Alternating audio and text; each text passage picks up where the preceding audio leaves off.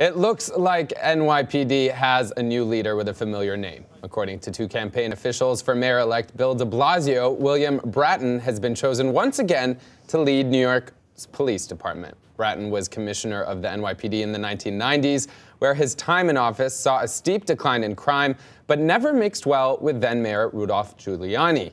Kate, with the NYPD attempting to maintain its falling crime rates, do you think that this was a good choice? You know, it seems like he was probably the best bet choice to make there. He obviously has a very strong record on this. He has done it in New York before. He's done it in LA. He is the kind of person who can keep the crime rate on the same trend that's been going on for recent years. And so I think that was probably why he was the guy that de Blasio decided to go with here.